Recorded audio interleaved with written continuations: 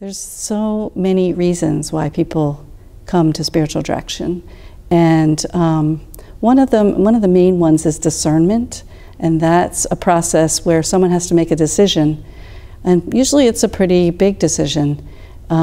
Maybe they're thinking about going into the ministry, or maybe they're thinking about getting married. There are times when people are in a job and they're questioning whether that's the right work for them and that there maybe needs to be another work. People come because they want to experience God, but they haven't, so they're just beginning their spiritual journey. People come who are very experienced but want to deepen their relationship with God. People come in crisis. Sometimes that's the spark that brings them in. Maybe they've suffered a depression, or something harsh has happened in their life and they want to be able to process it and deal with it in a spiritual way. Yeah, I can think of hundreds of reasons.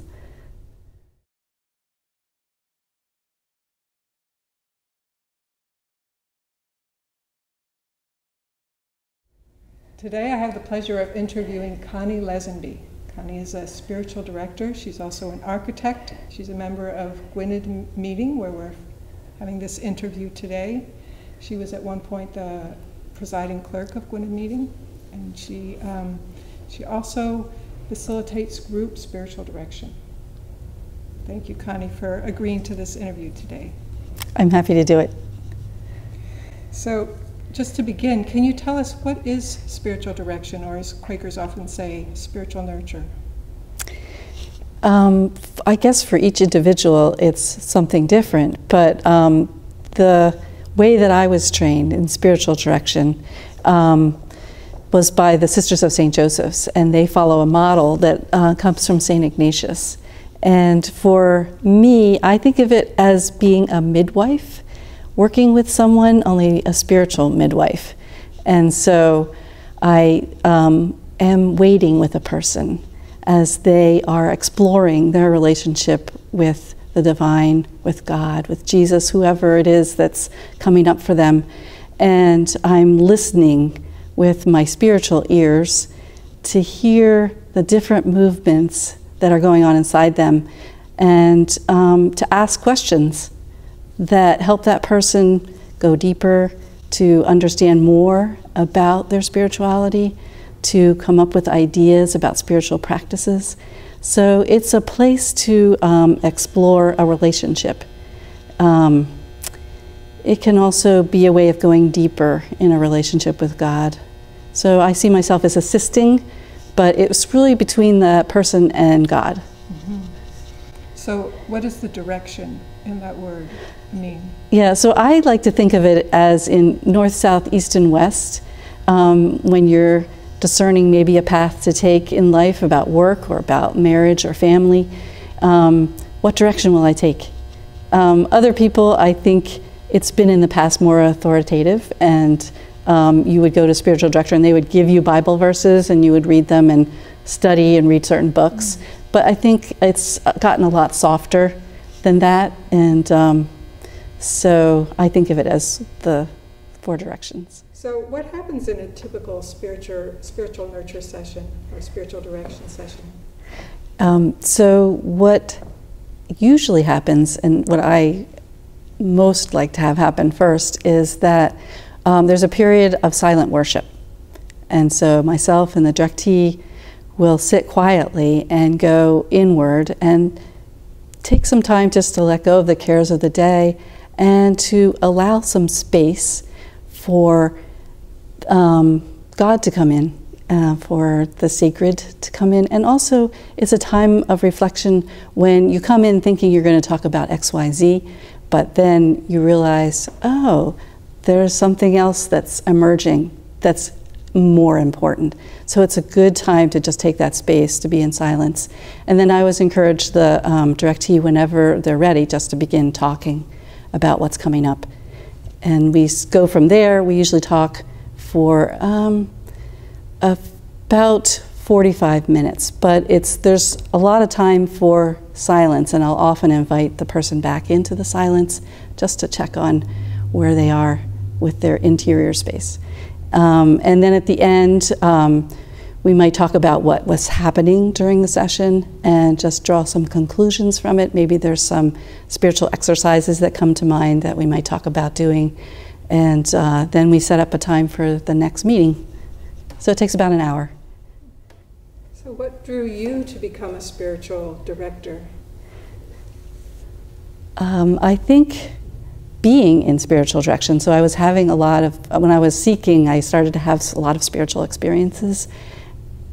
And I didn't know where to go with them, to talk about them. I really felt confused. And my friends and family were nice, but they were a little skeptical and weren't really ready to hear what I was wanting to talk about. And so I was going to a therapist at the time. He suggested I go to a spiritual director to talk about my spiritual life, which I had never heard of. And so I did that, and it was just great. I felt free to talk about things that I wouldn't normally talk about. And so my spiritual director, after a year, she said, would you think about becoming a spiritual director? And I thought, no way, or maybe when I'm 80. But I had some dreams that really sparked that sureness that, yeah, it was time for me to start that process of becoming a spiritual director. So what was that process? How did you become a spiritual director? So my spiritual director was actually a teacher at Chestnut Hill College.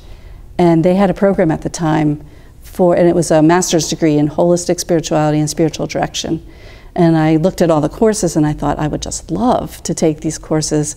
And so I went in and had an interview, and then I filled out my application. And so I got accepted into the program. And that took me about 4 years part-time to get a degree. Is there anything more you want to say about your experience of having a spiritual director working with you? I actually, since that was in 1993 that I started in spiritual direction, and I've always had a spiritual director since then. And I usually meet with my director one time a month, which is the normal practice in spiritual direction. And I always feel like it's a date with God.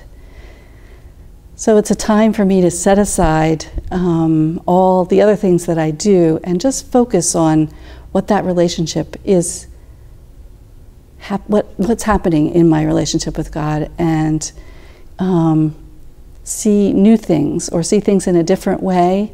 So I just so value that time. It's almost out of time and place. When I go, I feel like I enter another realm, and it teaches me.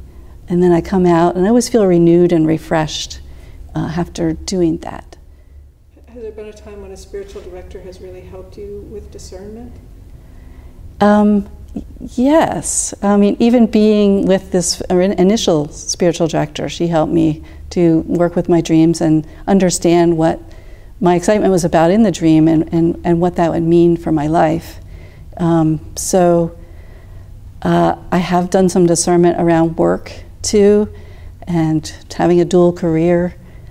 That was a big time of discernment. And oftentimes discernment can be about very small things, about what to say to someone or how to say it if I'm not sure. It can be about, maybe volunteer service, whether that's really what I'm called to do or if it's just something that looks enticing. So, yeah, there's a lot of ways that happens. So when you're serving as a spiritual director for someone else, how do you prepare for your time with that person?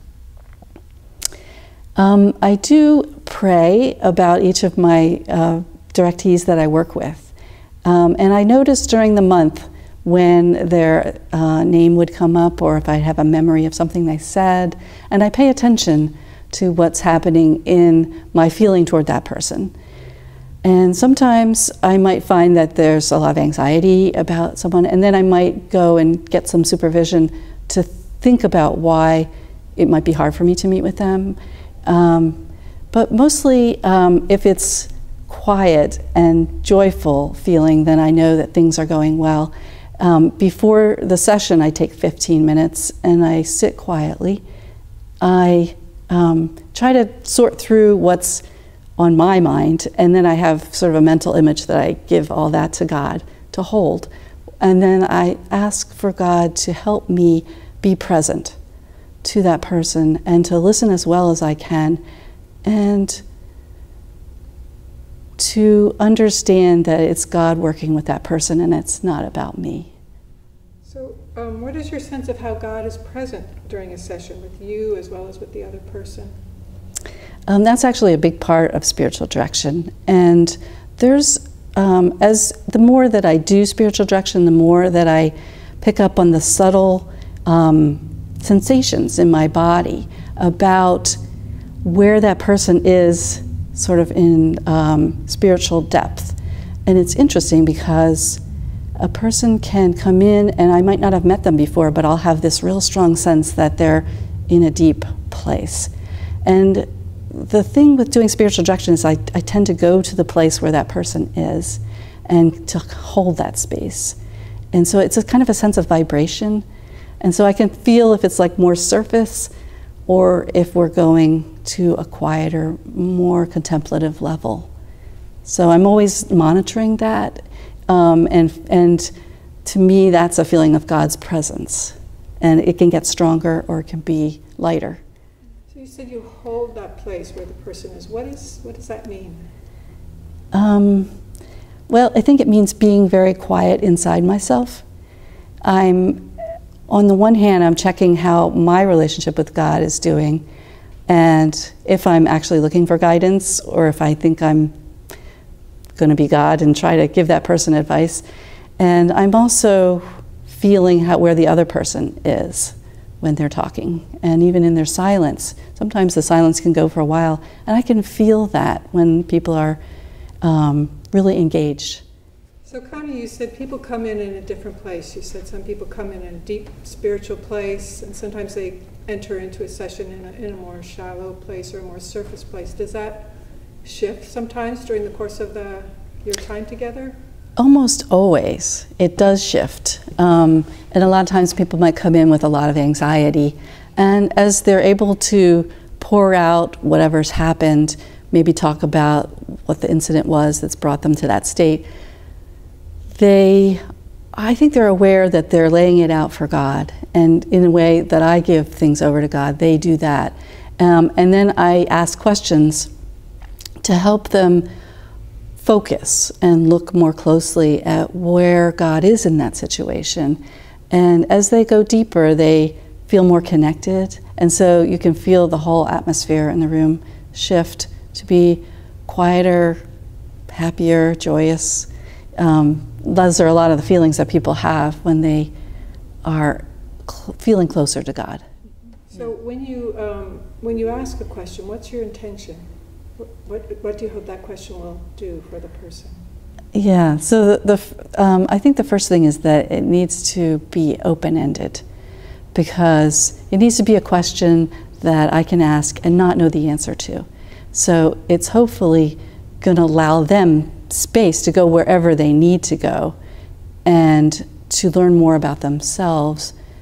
Also, it's helpful for their imagination to open up. And what's the role of imagination in spiritual direction or the spiritual life? Yeah, so for me, I feel like that is the direct connection that all humans have to the sacred world, to the divine, to God. And that's our medium where that exchange can happen, where you can hear that inward teacher speaking to you.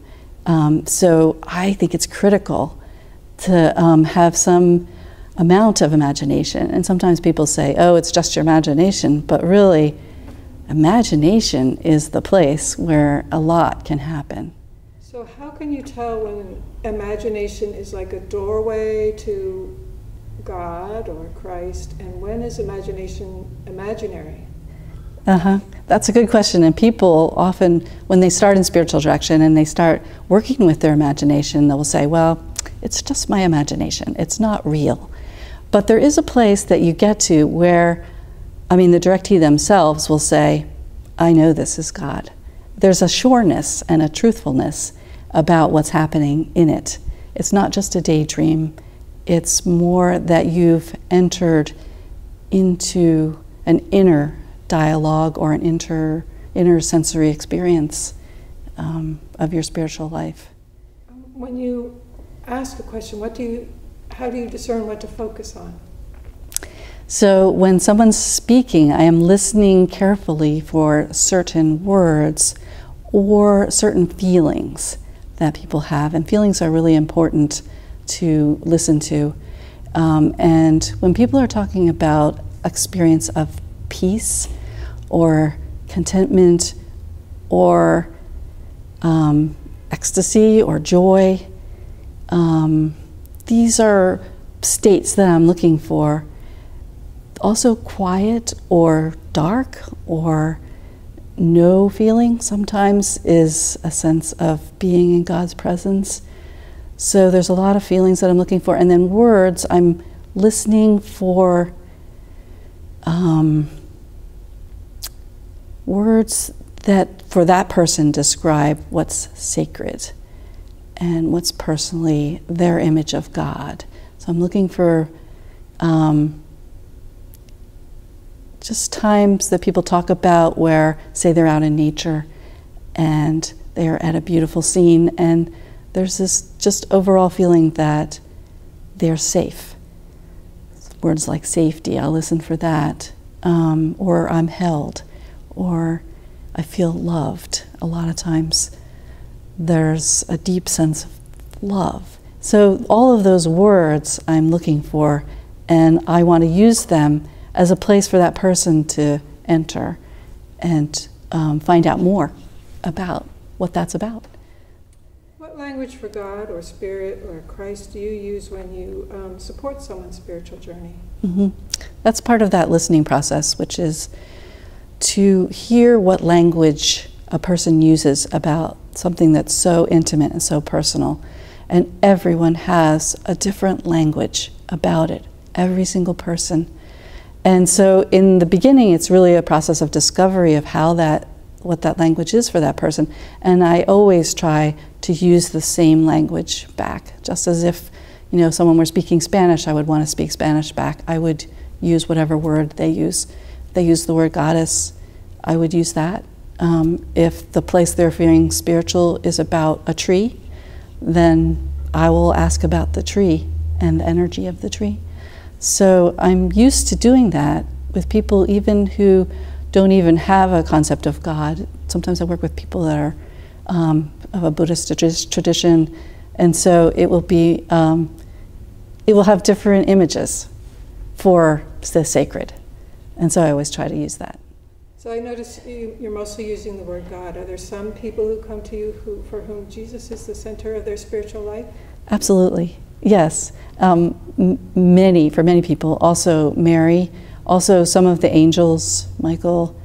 I have one person that I work with who has a whole entourage, and we just look and see who is it that's helping her that month, who's with her in that session. And it's at different times. Sometimes it's Joseph. It depends on what you're going through, what image is going to come to you that represents that. Do you ever push or provoke someone to see something in a different way or to go deeper? That does happen. And if it does, that's a point where I have to, after the session, figure out why I did that. Because I'm supposed to be the midwife and the support, not the one that's driving the car.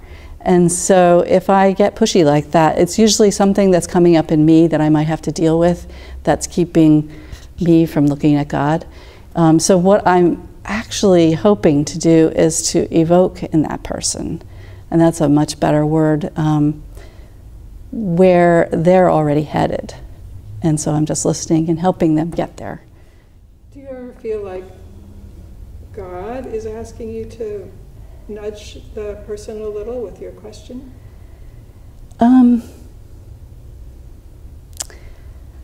I guess I feel like God is asking me to listen to where they are and to accept that place. And also, I've learned a lot from looking myself at God and seeing how God reacts to that person, which is usually might be different. And often it's unconditional love, patience, infinite patience. And when I look at that, I see, oh, okay, I can have those things too, but sometimes I don't. I'm human. Yeah. So I'm wondering, how can spiritual direction or spiritual nurture help people find a faithful way to live and act in the face of climate change or any other really serious global, national situation that we're facing? Yeah, I mean, I think that I would have to talk about my own experience with dealing spiritually with climate change, or one of the bigger problems in the world. And I think with climate change, there was a sense of denial, like I didn't want to hear. And then there was a stage where I recognized that I needed to hear more information, so I would read a lot. And then I think when I started to get spiritual about it was when I recognized my feelings. And I think I have been keeping them at bay because there's a lot of bad news. And so there are moments where I have allowed myself to feel my grief or my anger. And a lot of times that does happen in spiritual direction, where it feels safe to kind of go into those places because there's someone else there. And I'll just be able to say that out loud, or I be able to cry. And once I've connected emotionally, I feel like I'm more in a connected place with God to make decisions about what is my piece to do. I can't do it all, I get that. And so I'm often listening to people that are going through these same phases as they face these big crises that we have on our planet. And I feel like I have to do the work too in order to be present to them. And so sometimes they're pushing me because they are in deeper places about it, and I'll have to get there too. And it can be really hard, really hard. And so, I mean, you know, sometimes in sessions it can be a feeling of being overwhelmed or feeling like you have to do it all yourself. And oftentimes that takes some real prayer and quietness with God and a reassurance that I don't have to do it all. There's just this one piece. And it's interesting, I mean, that's the Quaker way, is to find those doors that open and then another door opens. And it's kind of a very simple but ongoing process over a long period of time. And I found that's been true in my journey about spirituality and climate change. Could you describe spiritual direction, and how is it the same and how is it different from individual spiritual direction? So group spiritual direction is very similar to individual, only the entire group, and usually it's about 4 or 5 people. If it gets larger, it gets harder to do, but everyone in the group becomes the spiritual director for the person that's presenting. And so you have maybe 3 or 4 people that are listening for all the, you know, what that person is talking about in their spiritual life. And then they each have a chance to ask a question or maybe a series of questions of that person, helping them to go deeper into whatever experience they're talking about. So it's often magnified, and it does become very deep over time. Usually small groups will meet for about 9 months, once a month, and you get to know people in a way that you never would. And everyone else's story, I think, when I listen to it, it helps me understand and remember things that I wouldn't have thought of, and then I can talk about those too, but I wouldn't have thought of it in the first place. So the group process is really powerful, and I've been leading small groups since 2000, yeah, small groups. And at the end, I mean, everyone in the group feels so bonded. Like, you might never see that person again, but you know that if you did, you would be instantly connected. So it's a great way. Some people, for them, that's the way of entering. They don't think they have enough to talk about in individual spiritual direction. So in a group, they feel like that's an entranceway that they can feel comfortable. And when you're serving as the facilitator of a group spiritual direction group, what's your role?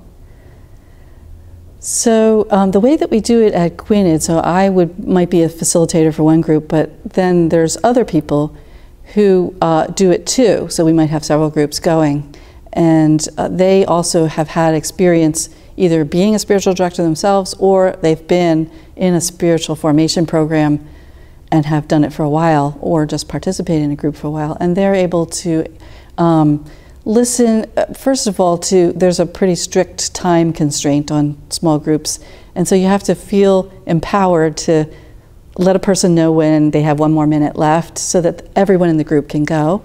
And also if the group starts to get off track, which can happen, you start talking about the weather, or you lose focus, and that person can call everyone back to let's spend some time in some silence. And occasionally there's some place where there's a lot of advice giving, and so you might say, we might want to just pull back from that and just really listen to what this person has to say about their experience. So you mentioned earlier supervision. What's the role of supervision or peer supervision for a spiritual director, or spiritual nurturer? Yeah, so one of the things that was really important when I was in school that our teachers taught us is that we don't want to make this journey alone. There's a lot of times where you're hearing some very deep or maybe some intense stories that you're holding, and you need to be able to separate yourself out from the other person, and also to go through your own feelings about whatever it is that is happening to them. And so an important person could be an individual spiritual director, which would be another director that's trained in supervision, or I have a peer supervision group. And so a group of us from school have been meeting for over 20 years now, once a month, and two people will present, and it's always very strictly confidential, and we would never use someone's name, but we do talk about ourselves in relationship to the directee and what's going on in that relationship. And then the group helps by asking these open-ended questions, the person presenting to go deeper and to talk to God about what the problem is. And usually there's some answers that come out, and also it clears the air a little bit. So then next time you meet with that person, you feel like you can be totally present. Yeah, so it's really important, and that's kind of a requirement to be a spiritual director. What do we need to consider when seeking or offering supervision?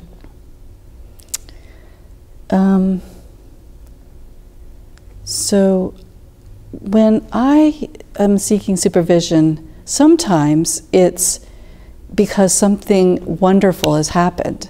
Maybe a directee had a great experience, and I had an amazing experience too, and I don't have any place to share that's confidential and safe. So a peer group or a supervisor would be a way that I could process what happened. So it doesn't have to be bad things, it could be good things too. And sometimes I struggle, like I would use an example. I had a directee, and twice in a row the first time I missed the appointment, and the second time I was late, which never happens. And I had even set an alarm, and I missed it. So I figured out something was going on in me, and so I asked my peer group if I could present. And they were really helpful in getting me to understand what was going on with me, that I needed to go through some emotions about something that the directee was going through, so that I could be present to her the next time. So that really helped. Can you tell me about a process of evaluation after you've met with someone a few times? Yeah, so when I first meet with someone, I talk to them about, I say, we're experimenting here, and so I would like us to meet for 6 or 7 sessions once a month. And then at the end, we'll each go through a time of evaluation about how the relationship is working and how spiritual our sessions are.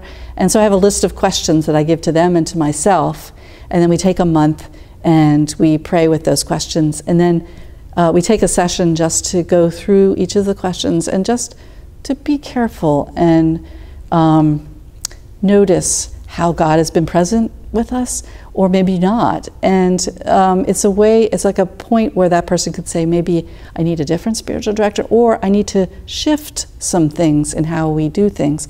And that's happened to me, where a directee will say, I really need you to do more of this. And I just have to see if I can do that. And then I say, well, yeah, I could do that. And so it's a kind of, relationship tuning in order to proceed. And then we also decide whether we want to keep going. Right. You also offer people sometimes the Ignatian retreat in daily life. Yeah, so this was something that I was trained to do in school, and I had to do it myself. And St. Ignatius was a Catholic priest who developed a way for lay people who had busy lives to take 9 or 10 months and inside themselves be on retreat. Even if they couldn't take 30 days apart from the world and be in silence for 30 days, they could still do it in their regular lives if they're moms with children or if you have a job. And so that is a way, and it's for actually deepening your relationship with Jesus. And so it's very specific, and there's been about hundreds of books that have been written about it, but it's a process of going through, and you'll meet once a week for an hour with a spiritual director, so it's much more intense. And you agree to pray every day for an hour and I would give Bible verses depending where they are on the retreat, and you would pray with those. Each day would have something new to pray with. And through the course of that, you're able to get closer and closer to the inward teacher, Jesus. And so there's a lot of movements that happen in that. So it's a great way, if you're doing spiritual formation or feel like, I want something more in my spiritual life, it's a great way to do that. How does the retreat help people to get closer to Jesus? So a lot of what you're doing in Ignatian spirituality is you're going into the stories in your imagination. So the Bible has a lot of different stories, and you are putting yourself there and actually interacting with the different people in the story, and it becomes your story. And like Mary and Joseph will talk to you, or Jesus will talk to you, and you actually get to have conversations and ask questions and know yourself better. So that's how it's done. What would you recommend for a person who feels a call to serve as a spiritual director or a spiritual nurturer? The first thing I would recommend is to go into spiritual direction yourself, and really bring that into the light with another person, and take some time to do discernment around it. And also, I would say, talk to other spiritual directors and see what their process was. Research the programs that are available for training. There's multiple ones around, and you can go away and go to school, or you can do it remotely. There's so many different possibilities right now, but definitely I would get an education. There's so much to learn from the other spiritual directors and everything that's been written about it. And there's a whole process that you go through in order to learn. And also you want to do a practicum where you have supervision, and the people that you're working with know that they're working with someone who's just new to it. And so you do have like an internship where you're working with people, and you will write like verbatims, dialogues of what happened, and you'll take that to your supervisor, and they work with you to talk about ways to go deeper, ways to improve. So it's pretty much like spiritual direction, only you're doing it around your work. So Connie, how was it to do this interview in these sample spiritual direction sessions? Oh, it was so moving, both experiences. For me, just to have those few minutes and that insight into someone else's world and how they're relating to the spiritual world, it's always moving to me, always. And it reinforces in me my own spiritual practices and the stories that I have to share. And it gives me some boldness, and it makes me want to keep doing what I'm doing. How wonderful. Yeah. How wonderful. Yeah, and I appreciate both of you gift. sharing so deeply. Yeah. Before we started, you shared that you dreamed that you needed to sing a hymn today. Yes, that's true. I did. Did you do that, or do you still need to do that? I don't really have the words. If I had them in front of me, maybe I would do it. But I think the message to me was to just enjoy doing this and to be happy doing it. And it's, I was a bit nervous, and so it was that go into this spirit of singing, and everything will be fine. So I kept returning to that when I would get nervous. Well, it was beautiful. Thank you. Yeah, you're welcome. Thank you very much.